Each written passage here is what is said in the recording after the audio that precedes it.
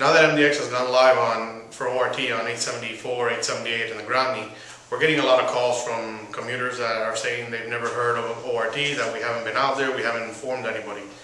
In fact, it's the opposite. As part of a multimedia program that MDX instituted, we've gone out to all the TV and radio stations, we've contacted all the major newspapers, we've done numerous public meetings and outreach to all the areas.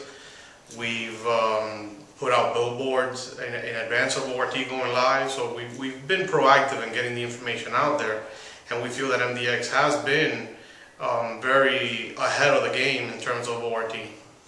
We recently received some correspondence asking us what authority does MDX have to collect tolls on the roads. Well, basically, these roads have already been toll roads from the moment that they were built.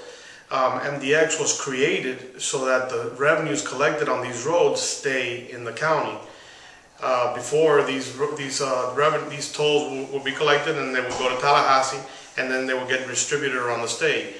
With the creation of MDX, those tolls now stay inside the county. So who is MDX?